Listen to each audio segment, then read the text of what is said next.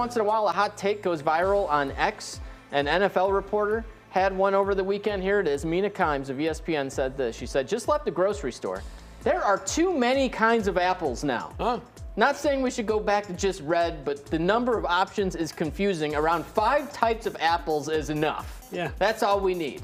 And that led the internet to start debating which apples should stay, which ones should go. People started sharing this chart, and this blew up all over Twitter. So I ask you all, which apples, if you had to pick only like 3 apples to remain of all the apples, which ones would be your apples of choice that had to stay? I don't really eat apples. I don't really care. You don't eat apples. You don't have an opinion on whatever an apple is. You gotta thrown grab an apple at the grocery store. Which one are you getting? There are like 20 options. Grab a red one. I don't really care. Amarosia. It's Amarosia, nice. okay. Never had one before. It's a nice name though, Amarosia. Yeah. Okay.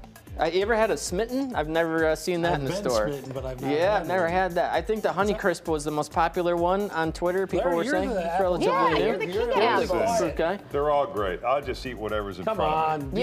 Come on. You have to pick one. You have to pick it. I couldn't tell you a snapdragon from a sugar bee. You could. Oh.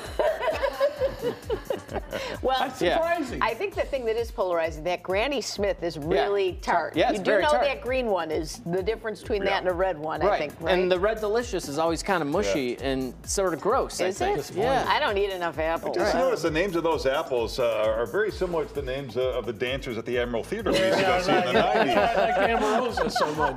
There was like Autumn Glory and Sure, in the 90s, he said. Yeah. Ambrosia, Sugar bee. Honeycrisp. Yeah. Pacific Rim. Oh, we'd stay out late. Yeah. You're right. There you go. Oh, Juicy.